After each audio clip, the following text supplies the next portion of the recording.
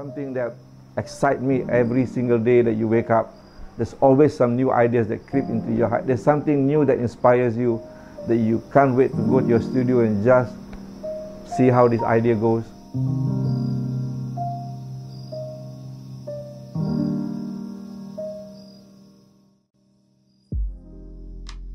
The last 50 years was, I would say, is quite hectic for me because I was doing so many things at the same time. I was painting, I was designing, I was teaching, and so everything's all lumped up into one big kind of project for me. So it was really busy because I was teaching, of course, but I managed to kind of do a lot of shows in between that. I traveled a lot. It's been hectic, but it has been a very interesting journey, of course, because you are very focused basically on your art at the same time. So you kind of, as while you're teaching, you're also kind of developing ideas at the same time, you know. So it's kind of a thing you have to juggle, which is not an easy thing, but it's been enjoyable. It's been very fruitful for me. Basically, the whole idea actually is really a sum up of about 50 years of work. It's a sum up really. So I would like to call this particular kind of period of work as mosaic, but if you look at it, it's really a mosaic of all the different kind of things that I've done. It's like a mosaic anyway. So in that respect, it's not a series really, it's really a continuation, it's really a progression of thoughts that stem up almost 50 years ago. And it continuously evolved, changed, and it's find its own direction to what it is right now. So what you see is really a mosaic based on that time frame. Most abstract artists, I believe, or even in general, most artists are basically using nature in one form or another as a way to generate inspiration, as ideas for their work. So it's make no difference from me being an abstract painter, because as I see a lot of things in nature that are equally abstract that I could use as forms, as shapes, as texture, that could shape up the way how my work would be. So it's the whole idea of looking at nature is not to copy really. Again, is really to be inspired. So looking at nature is really getting a better understanding of how nature works, of how things works in nature, and how you could probably learn something from there and see how you could use it in your work.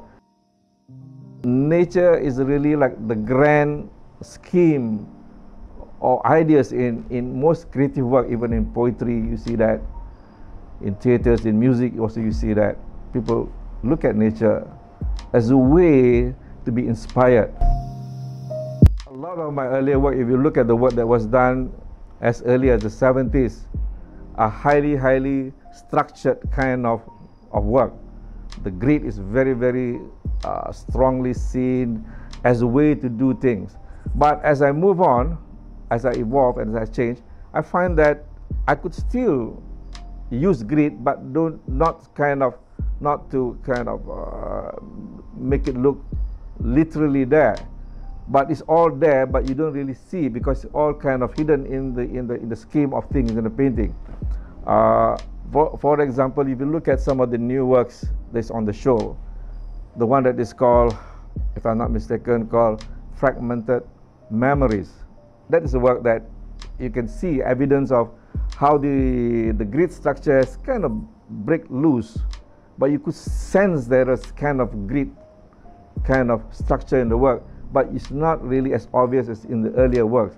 And again, you see in other works, there are a lot of things that are much more looser, but you sense that the grid is always there, but it's not really obvious. It's kind of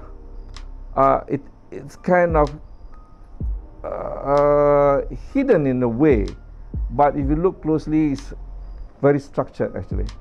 And also, if you look at in the round painting, was a way how I'm trying to find a way how to break away from this rigidness of the grid.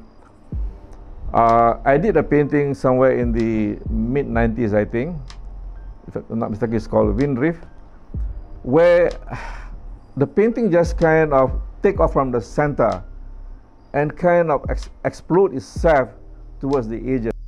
the way how the painting was composed.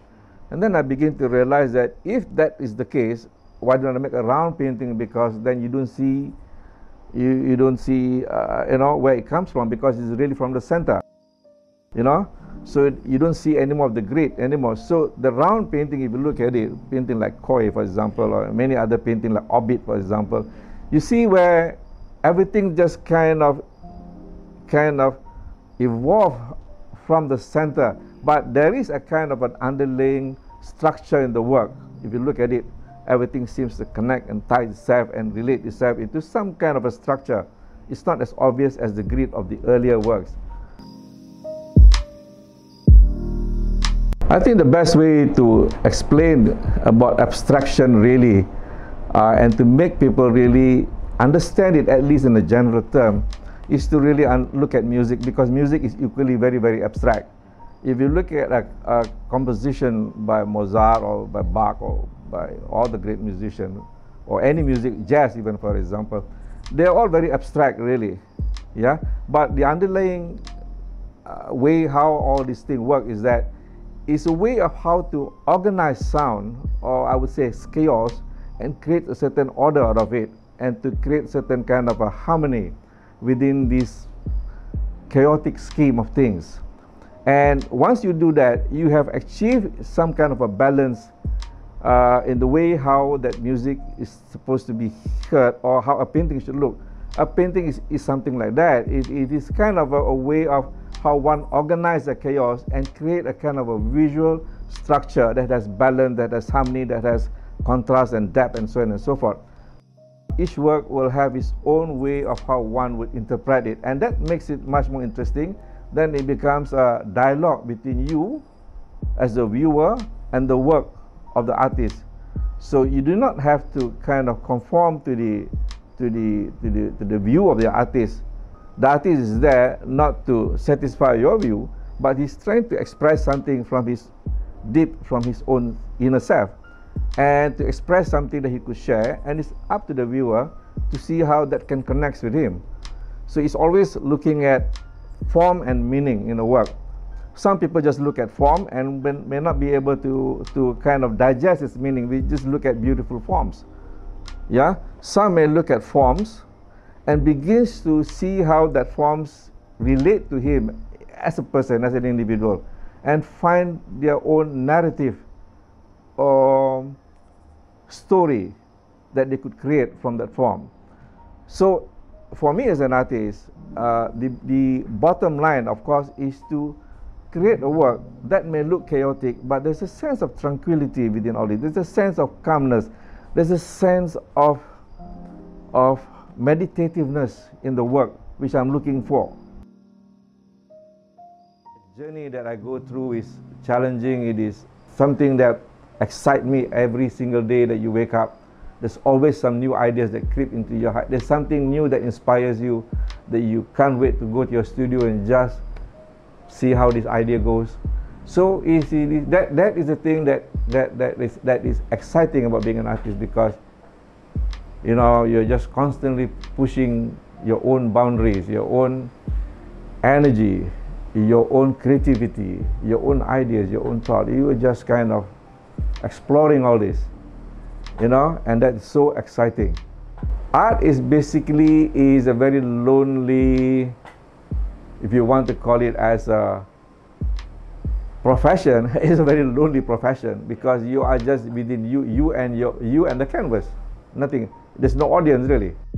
The audience comes not really as an audience, but it's just people who connect with your work. I wouldn't even want to call them as an audience, But it's just that people who looks at your work and they say that I connect with this work, I connect with your thoughts, I connect with your ideas. I mean, that's good, I said. So what you're doing is really, as an artist, is I'm presenting a worldview, a very personal worldview. And everybody has a worldview, I believe. It's just that one can express that worldview, another person maybe doesn't have a means to express it. Like any other artist, whether you're a visual artist or whether you're a musician, you make your art, whether it's music or whether it's painting. But at the end of the day, it is the people to find that connection through the music or through the art, that's all.